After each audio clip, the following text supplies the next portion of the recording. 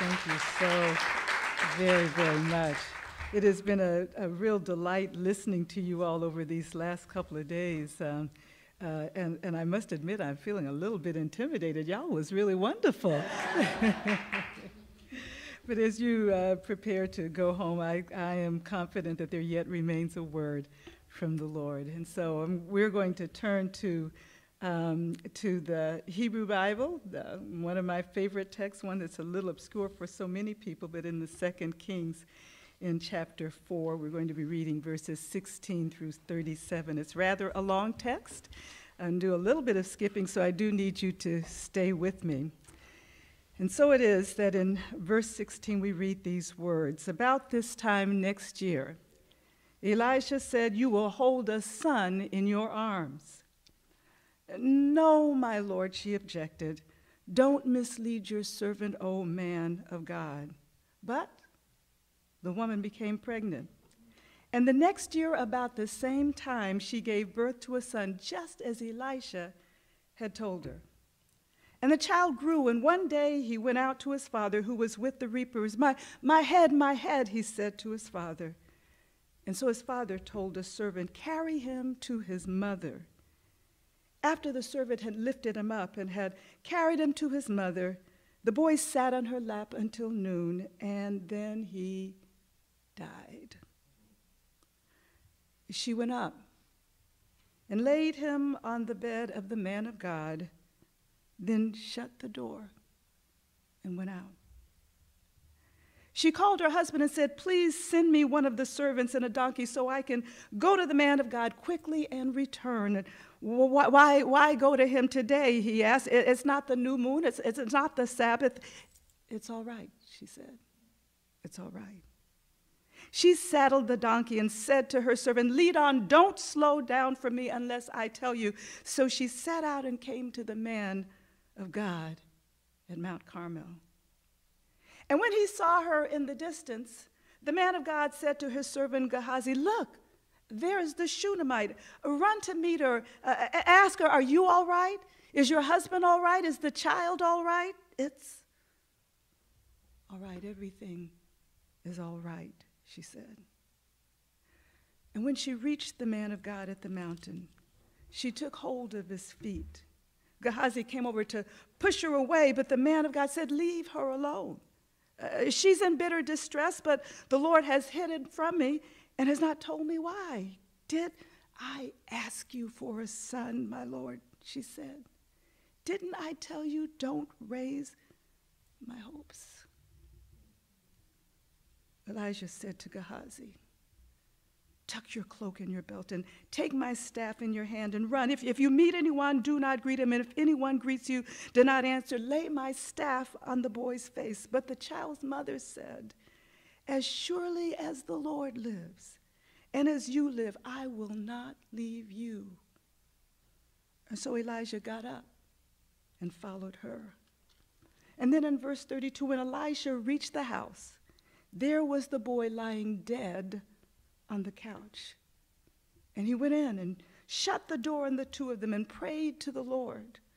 Then he got on the bed and lay upon the boy, mouth to mouth and eyes to eyes and hands to hands. And as he stretched himself out upon him, the boy's body grew warm. Elijah turned away and walked back and forth in the room, and then got on the bed and stretched out upon him once more. The boy sneezed 7 times and then opened his eyes. I ask that you would focus with me on verse 26. Are you all right? Is your husband all right? Is your child all right? Everything is all right, she said. Pray with me this afternoon on the topic, already all right. Tell your neighbor, I don't know what you're going through, but it's already all right. It's already all right. 3 years after his son died from scarlet fever, days after all 4 of his daughters drowned in a shipwreck, otherwise successful lawyer Horatio Spafford penned these words. When peace like a river attendeth my way, or when sorrows like sea billows roll, whatever my lot thou hast taught me to say, it is well with my soul. This great hymn might well be the song of praise for the Shunammite we encounter in today's text.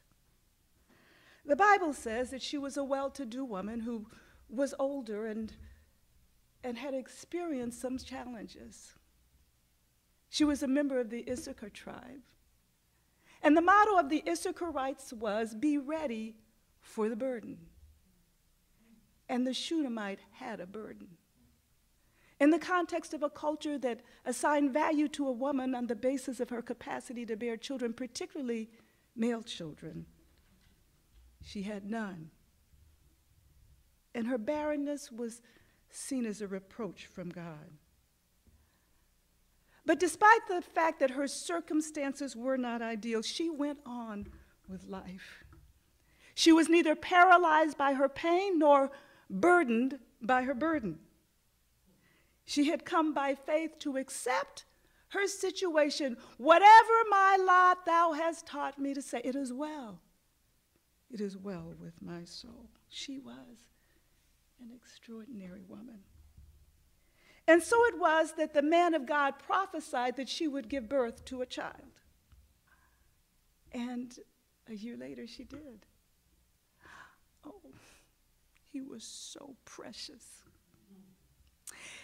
He had his eyes, but that was definitely his mother's nose. He was stubborn like his dad, but that silly sense of humor, that was all his mother. But he had a mind of his own. He was a miracle. By God's grace, the child grew and became strong until one day he was out in the field with Daddy. My head, he proclaimed. Seeing that the boy was ill, the father responded, as fathers have responded throughout the generations, take him to his mother. That's a different sermon.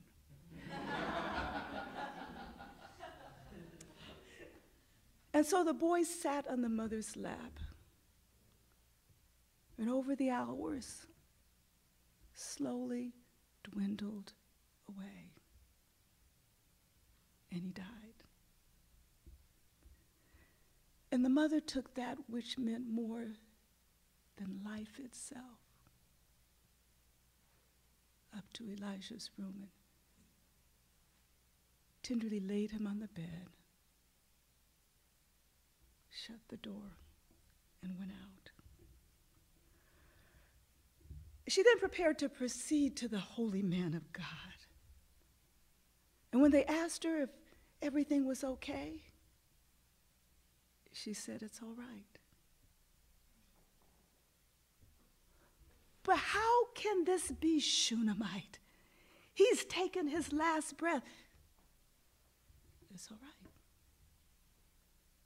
But Shunammite, the blood's no longer running warm through his veins. Rigor mortis has said, it's all right, it's all right. It's already all right. The Shunammite was an extraordinary woman. And she demonstrates for us at least 3 strategies to employ when we're in the midst of a major crisis. The importance of remaining calm and clear-minded, to develop a plan, to be concentrated and focused on clarifying the plan, and to be committed to its full execution, no matter what. The Shunammite was calm. You will observe that despite the fact that her most beloved baby had died, she was cool, she was calm, she was collected. As a physician, I have learned that when you're in the midst of an emergency, it is most important to have someone near you who's calm. When the code blue is called, I would rather have a janitor who doesn't know what to do but remains calm than the chief of surgery who just panics. In the midst of the panic, you can lose the patient. Got to remain calm. You have to concentrate on what you have to do. You'll note that the Shunammite didn't tell anybody about the problem. You can't tell everybody everything, and sometimes you can't tell anybody anything. Because the naysayers will always be there to tell you you're wrong. We can say of the naysayers what Jesus said of the poor people: they will always be with you.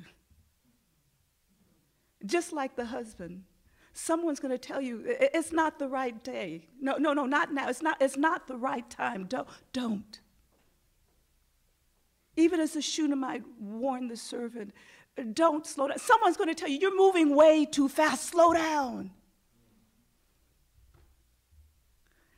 The Shunammite had to concentrate.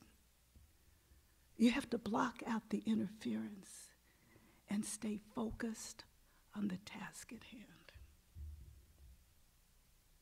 And she remained committed to executing the plan all the way through. She was determined that the man who had prophesied at the time of the child's birth would be present to intercede at the time of the child's death. And so, having encountered Elijah, I want to suggest that at that particular point in time, the Shunammite's personality takes a curious turn. Up to this point, we know her as being a wealthy woman, gracious, poised, polished, suave, and sophisticated. But having come 40 miles, riding on the back of a donkey at high speed, only to encounter a man of God who is confused and doesn't get why you're there, who's suddenly become a flaky prophet, something happened. How do I know that she then came out of a whole different bag? Well, just look at verse 28. Did I ask you for a son, my Lord? Didn't I tell you don't raise my hopes? It's a rhetorical question. There's really only one answer. It's like when your mother says, will you go get a glass of water for me? There's really only one answer. And so she asked a rhetorical question. And let me make you wise. Beware a sister when she asks a rhetorical question. And so in the twinkling of an eye, girlfriend became an SWA, a sister with an attitude. And so, it's okay to be prim and proper and dignified and gracious most of the time in a crisis. But every now and then you have to imagine yourself becoming like Superman. Go into that telephone booth, wearing your 9 West suit, your Liz Claiborne shoes, your matching Bijoux hat, the diamond studs, and the 14-karat gold necklace. You go in there, you exchange the suit for the house dress that you got off the clearance rack at Walmart, tie the rag around your head, put on your house slippers, take off the jewelry, and put on the Vaseline. And don't forget to put on the cape, the one that has an A for attitude, and get down to the real nitty-gritty. Excuse me, bro Elijah, did I ask you for a son? Didn't I tell you do not be raising my hopes, yo? And what I love is the next line. It says that Elijah got up and followed her. I suspect that that's a life-saving revelation for some men today. We really will work with you, brothers, and be prepared to engage in long suffering, but don't mess with a sister when she's got an attitude. When we put on that cape, we are able to leap tall buildings in a single bounce. You will go outside and see something flying. Is it a bird? Is it a plane? No, it is a sister with an attitude. And I recommend that you simply get up and follow her. And so the word says that Elijah then went to the boy and stretched out, eyes to eyes and mouth to mouth and hands to hand, until the boy's body began to feel warm, but he still wasn't breathing. Let's just say he was still waiting to exhale. And so Elijah stretched out again until the boy began to breathe, and he sneezed 7 times, 7 times, 7 times, and opened his eyes. Now, we could begin our celebration right here. We could talk about how down through the ages somebody else would stretch out himself on an old rugged cross, and by him we would have life and life eternal. We could talk about the sheer power of this woman's extraordinary faith, that it was her already all right attitude in and of itself that changed death into life. But seminarians, I suspect the Shunammite would have us go deeper, because we are they who are on the front line. And at any point in time, any one of us is confronted with the reality of people being affected by death and dying. And somehow we have to find our way beyond the spiritual platitudes. Allow me to introduce you to another extraordinary young woman. I met 5-year-old Elizabeth from Maine when I was doing my 2nd year of pediatric residency. Elizabeth had developed the worst form of childhood leukemia, for which we had no cure, and the best we could do was buy a little time for her. And I will tell you that sometimes the treatments were worse than the disease itself. We had a sign over the doctor's station that said, "A doctor's duty is to cure occasionally, to relieve frequently, and to comfort always."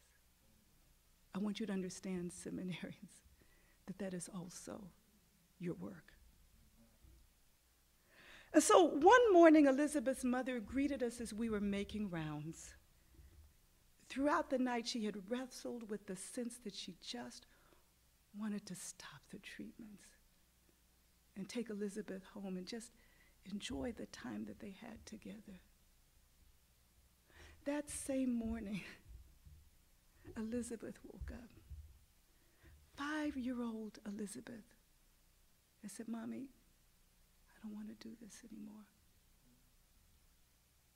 And so the two of them agreed that they would go back home to way upstate Maine and enjoy living out the rest of their lives in as normal a way as they could. Several months later, I was rounding on the oncology ward, and I heard singing coming from one of the rooms. We don't usually do that on the oncology ward. And I looked in, and there was Elizabeth. She was getting an infusion of platelets. She was bleeding, so the platelets were designed to stop the flow. What was remarkable was that she and everybody else had on party hats. They had balloons, and there was cake and ice cream. I wondered if it was her birthday. No, it wasn't her birthday.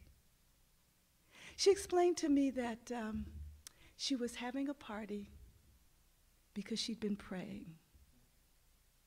And she paused to ask me if I knew what it meant to pray. And she explained that praying means that you talk to God. And then the wisdom of this child, this 5-year-old child, she added, "And God talks back to you." And she said God had told her that she was going to go to heaven and she was going to see her grandmother and she wasn't going to be sick anymore. So it was already all right. And she had a party. Elizabeth died several weeks later, and I never saw her again. But a few months after that, I was paged to come to the hospital lobby. Her mother was there. When I arrived, her mother was carrying a black Raggedy Ann doll. What I hadn't realized is that I was the first black person that Elizabeth had ever met. And we were good friends. And so when she went home, she went up to upstate Maine and found a black Raggedy Ann doll and named her Dr. Gloria. I can well imagine that 40 years ago, this was the only black Raggedy Ann doll in the whole state of Maine. Before Elizabeth died, she'd made out a will, and she willed Dr. Gloria to me. And so now Dr. Gloria sits in the chair in my study and reminds me that my work is to cure occasionally, to relieve frequently, and to comfort always. That's the kind of faith that Christ was talking about when he said that in order to get access to heaven, we have to become like one of these. And even in the midst of our dying, declare that it's already all right. I believe that the Shunammite would have us to understand that her declaration that it was all right was not a function of any wishful thinking. It wasn't standing on any particular verse. If you have the faith of a mustard seed, you can tell the mountains. There wasn't those platitudes that we so often trot out and say over and over and over again.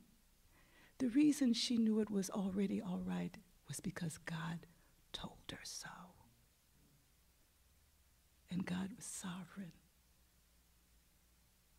And whatever my lot, he has taught me to say, it's already all right.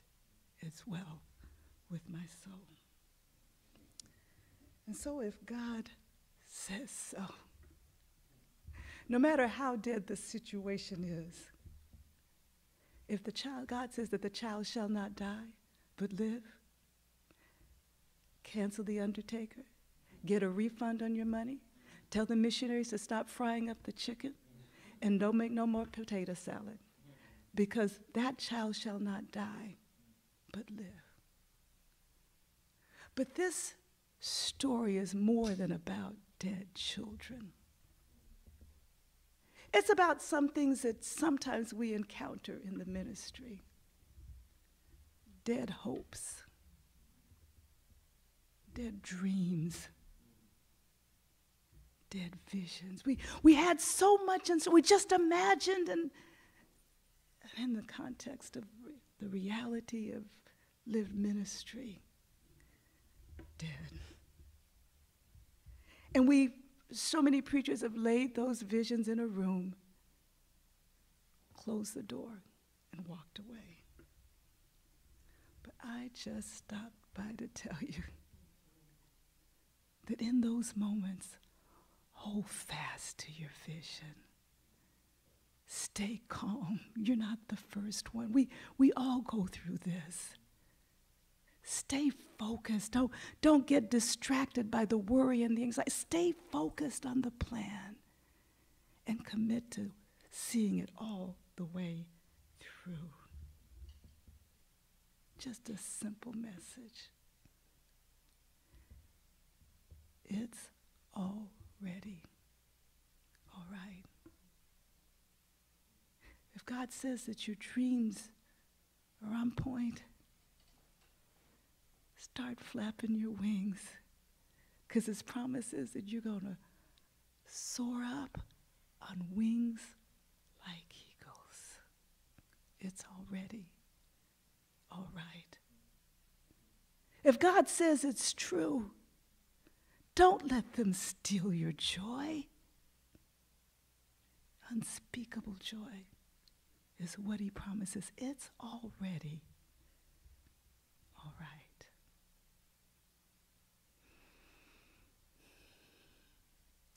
It's been an awesome experience to encounter you, to experience the freshness of the anointing. You're at the stage where there's so much that's curious, trying so many different things and such big dreams. I want to admonish you to be clear about your calling.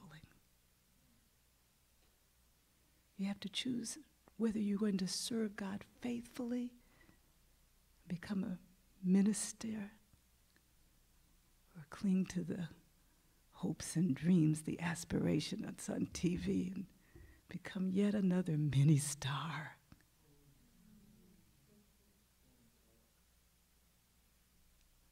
Hold fast to the dreams that God plants in your spirit. Don't let them die.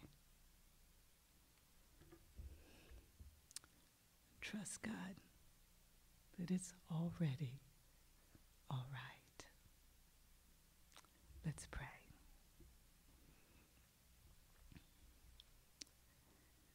God, I thank you so much for these young preachers. To be able to meet at this point in our crossroads. Been around a little while, God. I'm the grandmother that David was talking about.